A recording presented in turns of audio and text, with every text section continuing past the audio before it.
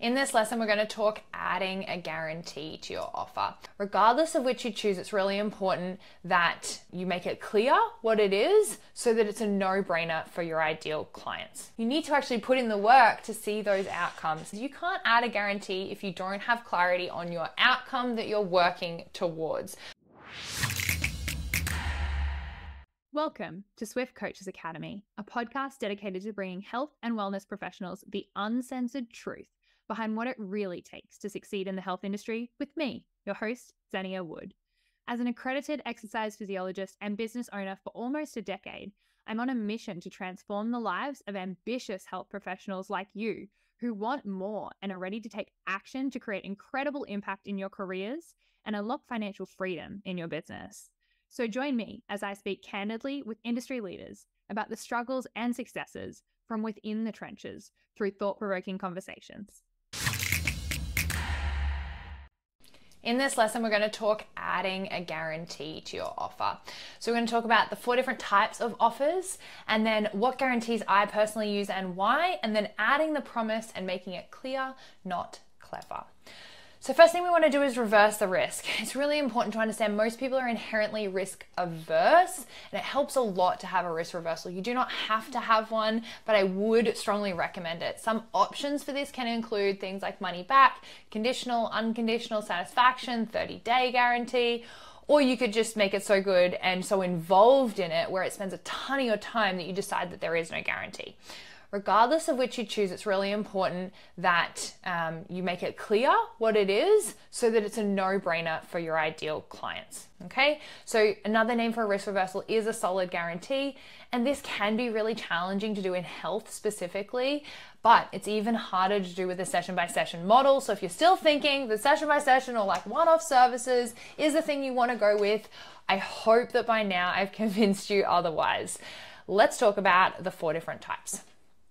Firstly, we're going to go into an unconditional guarantee. So this means if at any time, for any reason whatsoever, someone wants their money back, then no problems, no questions asked, okay? This is great for when people get such good results, they feel indebted to you and they're unlikely to actually request to get that guarantee, right? Then it's also when they don't have to put in the work to achieve the result. So you could have an unconditional guarantee if it's like you will, let's say you will get a book shipped to you within 30 days guaranteed, and you know shipping's usually 7 days, and it's on you to get them that result, right? Not on them. They don't have to do anything other than put their credit card in and make the payment.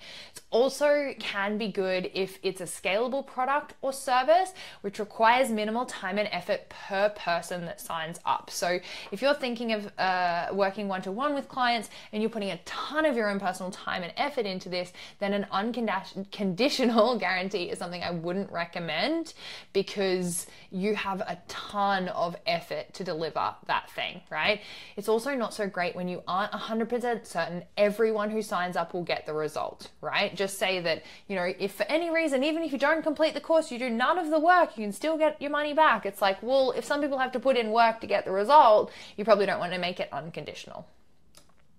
Number 2 is a satisfaction guarantee. This is where you say, if you're not satisfied with the service, let us know and we'll refund you. It could also be based on time. So it could be if for any reason within the first 30 days or first 7 days, you don't love it, we'll give you your money back, things like that.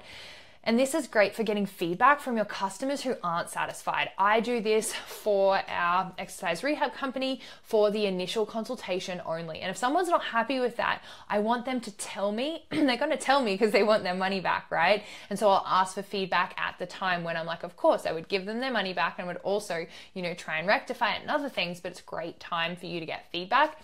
It's also great if you create rules in terms of just let us know in the first 30 minutes of your session, right? So they know when they need to execute on that guarantee to get it, okay? It's also great if everyone who joins gives you great feedback. And it's also great if the client is hesitant because it's almost like a trial for them, but it's a paid trial, so there's more investment on their behalf, right? This is not so great for people who may not have enough time to experience the result. So what this means is, like, if you're trying to get someone pain-free from let's say like a long-term chronic pain injury, and you give them 7 days, it's probably not enough time to get them pain-free, right? So they might not get all the way through that process. So you might either want to extend the satisfaction guarantee.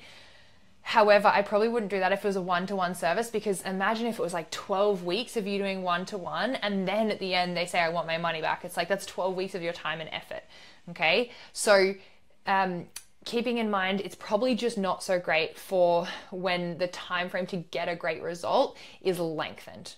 Okay. It also allows them to decide for no real reason that they just didn't like it. They don't have to tell you why. I wasn't satisfied, right? Like, you could think you did a great job. You could have got them from an 8 out of 10 pain to 2 out of 10 pain, and they're like, but I'm not pain free. Right? So you need to accommodate for these sorts of things, because there will be some people who may say those things. All right. It's also not great if it's a high demand of your time or extended duration before they receive the money back, like I mentioned before. Let's say, after 12 weeks or even a year, you were like, yep, satisfaction guarantee, and you had to give someone back 12 to 52 weeks worth of payment, right? I would suggest that for any more than an hour of your time one-on-one, that you probably shouldn't be using a satisfaction guarantee, because it's your time that is precious. And of course you want feedback for that, but making sure that it's time limited with these ones. Next one is called a not a guarantee. This is where it's so damn good that we just don't give guarantees. Like I mentioned earlier, this is great when the whole product or service is handed over immediately, or you get an instant result. So you could do this for someone with like a dentist, if they're going to like get a tooth pulled or something. Like, it's almost next to no chance that you wouldn't actually pull the tooth. It's if that's what you were guaranteeing that you were going to do, and the result is instant, the tooth is out. Okay. It's not so great for pretty much everything else. So the reason that the question, that really comes up is people ask me like, why even bother with this? The reason that you would bother is because it adds a level of conviction in what you're selling is so fucking good that we just don't do guarantees, because you're going to get an incredible experience. So you could also do this with a ton of high quality one-on-one time or group time, and you're like, it's so damn good that like you're going to get everything in these days. So we're not giving guarantees, because once you're in, you will fucking love it, right? And then that feels like, holy shit, like they really stick by it, and there's no guarantees because everyone loves it. And if you follow that up with the other things that we spoke about in terms of making it irresistible, like the social proof and the testimonials, and you have everything else in there, people may feel compelled to purchase. The last one is a performance guarantee. This is also called a conditional guarantee. So this is where you say, if you complete X, Y, and Z and you still don't get the result, we'll give you your money back, right? This is great for clients who are committed but skeptical. I call these the smart ones, right? These are great for clients who have skin in the game, because they need to actually show up and do the work to get the result. And benefit to you is these people actually often get better results, because they're like, I'm going to go all out and I'm going to really, really work hard. And if I do everything that they say and I still don't get the result, I get my money back, which is a win-win, right? So it almost incentivizes people to take the action, and then they end up loving it and getting the great result, and they want to stay with you longer. This is not so great for uncommitted people, or people who just want to see what's inside and they don't want to do the work, or people who don't want to be held accountable or put in the effort, right? To me, those are all red flags anyway, and so those are not people who I want to work with and I choose to bring into the programs that I have. So a performance guarantee makes a ton of sense for me, right? The important thing to note here is you can't add a guarantee if you don't have clarity on your outcome that you're working towards. So, like I mentioned before, we need that outcome. To execute this, you need to be confident in getting results. You need to have a time frame that those results occur in, and be willing to put yourself on the line and some skin in the game, okay? What I personally do in my health biz, I do performance guarantees, if you didn't already figure that out. And what we do at the moment is, if your pain doesn't improve in the first 12 weeks, we will rip up the rest of your contract, right? So people have anywhere between like a 12 and a 52 week contract with us. The reason that we say that, and typically we'd actually use the word agreement, it just sounds a little nicer than a contract, which sounds a little bit like, oh. So why we would do this? You need to follow the process and do all the things in order to determine whether you'll like it. So we can't have people who are trying to get out of pain in 1 week and be like, oh, it's not working for me, and then them still want a refund or whatever, to rip up the rest of the contract or whatever it is, right? It also is going to remove time wasters because they're putting in time to get this outcome, right? They have to put in the work.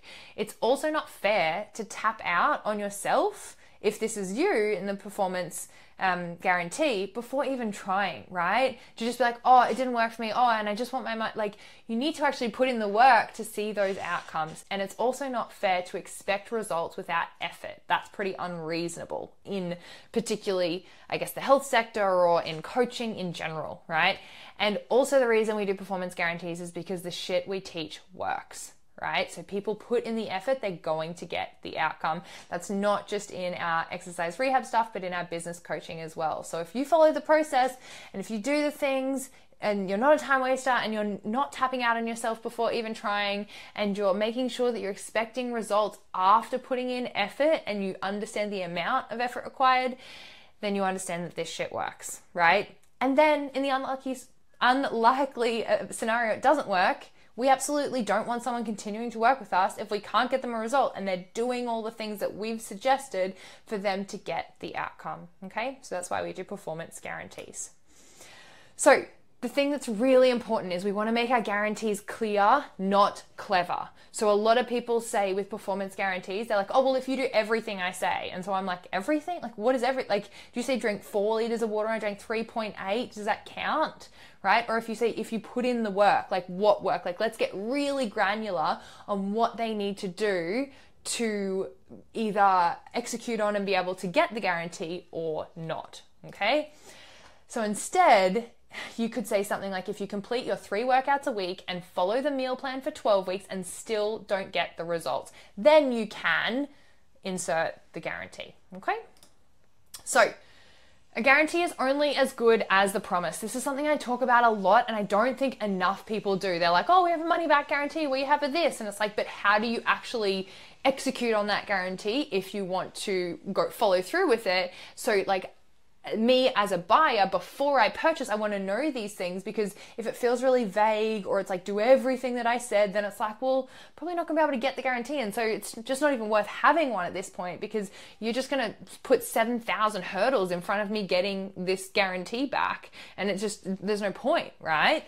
So we need to say, we guarantee you'll achieve the result, or, and then there's options at level of spice, okay? So we'll refund you your money, which is the most common that people use. That's 1 level spice. You double the level of spice if you say, and we'll pay for you to work with our competitor, right? Because if you were going to guarantee that you would pay for them to work with your competitor, you must be damn sure that what you're selling and your services gets incredible results, because that seems like a pretty big deal, right? 1 level of spice will train you for free until you achieve the result. That's pretty compelling as well, because if you're not going to get the result here, it might just be a longer time period, but we will continue working with you, right? That's a pretty cool guarantee. We'll rip up the remainder of your contract, or we'll pay for you to get another service or product and you may not refund yours, right? So we'll pay for you to go and see a physio, or we'll pay for something else, right? But you're not going to refund what you did or anything like that. Or 1 level of spice, we'll replace it or give you a new one. So this is great for products, or maybe you swap out a coach. Maybe they have different coaches. They didn't like one, so you give them a different coach instead. All of these are so much better than having no guarantee. It's just whether you want how much spice you want to add to this, and also understand you want to be able to execute on this, because there may come a time, and I've had people who on the very rare occasions have rightfully so asked for a guarantee, right? We had a satisfaction guarantee for our exercise, and I remember one woman was not happy, and I was like, can I get some feedback? Absolutely, I'll refund you. Is there anything else we can do? And we work through that scenario. Right? It's very rare, but you do want to make sure that you can execute on this. If everyone asks for a refund, is that going to sink your business? Right? You want to make absolute certain that you have great results and you can get them that, and then back it up with your guarantee, not throwing a random guarantee in and crossing your fingers. Really, really important. Why I prefer these performance guarantees, and I've probably spoken a little bit about this already, but understanding what's the worst thing that can happen. Most people are going to say that it doesn't work due to having wasted time, effort, or money, okay, as the client. A performance guarantee is going to give you 3 options. Either you do it, you get the results, and you love it, everyone's happy, which is great. Option 2, you do it, you don't get the results, and you get your money back, or you receive the guarantee. Number 3, you do nothing, like you don't even do the course, you don't sign up, and you stay stuck, okay? Only one option that ensures you stay stuck, and the only risk in this scenario is actually doing nothing. So option 1 and option 2, there is 0 risk, because you either do it, get the results, love it, you're happy, do it, don't get the results, and get your money back. So sure, you might waste a little bit of time and effort, but you don't waste any money because you will get that back, right? If you do nothing, you stay stuck. So this is why performance guarantees are really powerful, and you can talk to your clients about this. If they're really on the fence, you go, hey, do you know we had a performance guarantee? Hopefully you're telling everyone that anyway. But these are the 3 options. Let's say that you sign, let's play them out, right? You would just say this to your clients. Let's say you do it, you get the results, you love it, and you don't want your money back. That's the best scenario, right? Let's say that doesn't happen though. You do it, and you follow all the instructions, you don't get the results, I'm just gonna give you your money back. And then you say, or you choose to walk away today and you stay stuck and you're no further ahead in your journey. In scenario 3 is the only one where you ensure that you stay stuck. Even if you move forward with this today, you don't get the results and you receive the guarantee, you will be forward. You have tried something, you've moved. Momentum is really, really powerful, and you will have learned some things along the way. Okay, really, really powerful that you can use. Take that and say that in your sales conversations with your potential clients. I promise you it will be so effective. I have a tiny favor to ask of you, and that is to just hit that subscribe button if you have not done it yet. If you've made it this far, then I hope that this has been valuable for you and for us to get more incredible guests in front of your earlobes and faces. If you're watching us on YouTube, then please do that now. And if you have any feedback or suggestions for me, or something that was a golden nugget that really stood out to you in this episode, I would absolutely love if you flicked me a message over on Instagram at Xenia Wood Official. Until next episode, and in whatever you do, move swiftly.